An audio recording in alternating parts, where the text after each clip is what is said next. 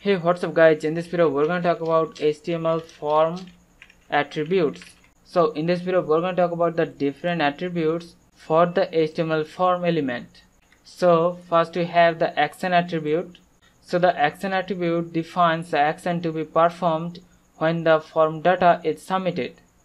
Usually the form data is sent to a file on the server, like we can say actionpage.php.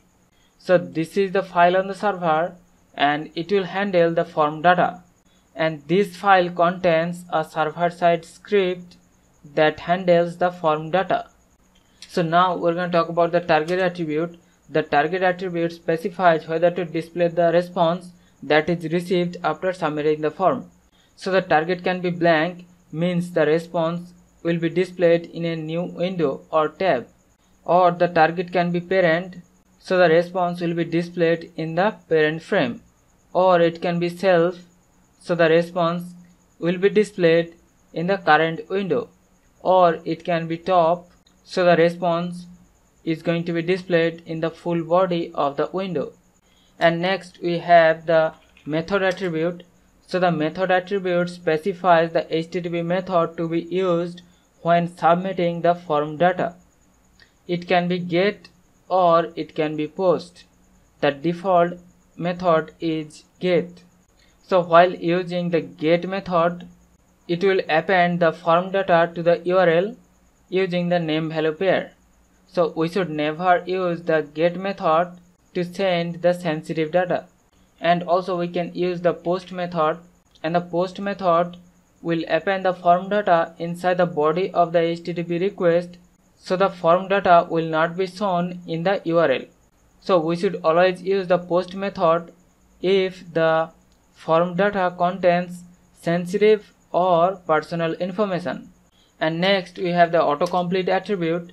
So the autocomplete attribute specifies whether a form should have autocomplete feature on or off.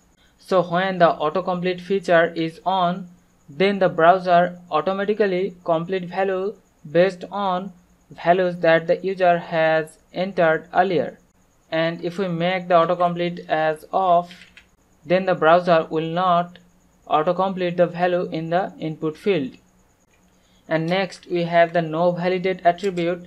So the Novalidate attribute specifies that the form data will not be validated when submitted. So these are all the attributes of the form element, where the action attribute specifies the action to be performed when the form is submitted. The target attribute specifies where to display the response that is received after submitting the form. The method attribute specifies the HTTP method to be used when submitting the form data.